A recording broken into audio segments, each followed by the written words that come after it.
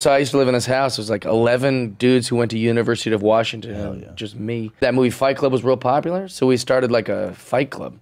Although we told everybody. I climbed the ranks pretty quick. The two biggest guys in the house was like a firefighter named Justin Morgan, and then the other guy was a firefighter named Ross. The top two would beat the shit out of me so badly that I would go to work and I'd be like coughing up blood. My boss would pull me like, hey, is everything okay? And I'm like, no, I'm in a fight club. And he's like, oh, Jesus.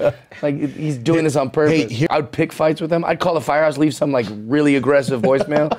Be like, I heard you got that little pussy-ass gay guy Ross working there, and he's not a gay guy, and they didn't like that in 2001, you know? He couldn't talk like that then.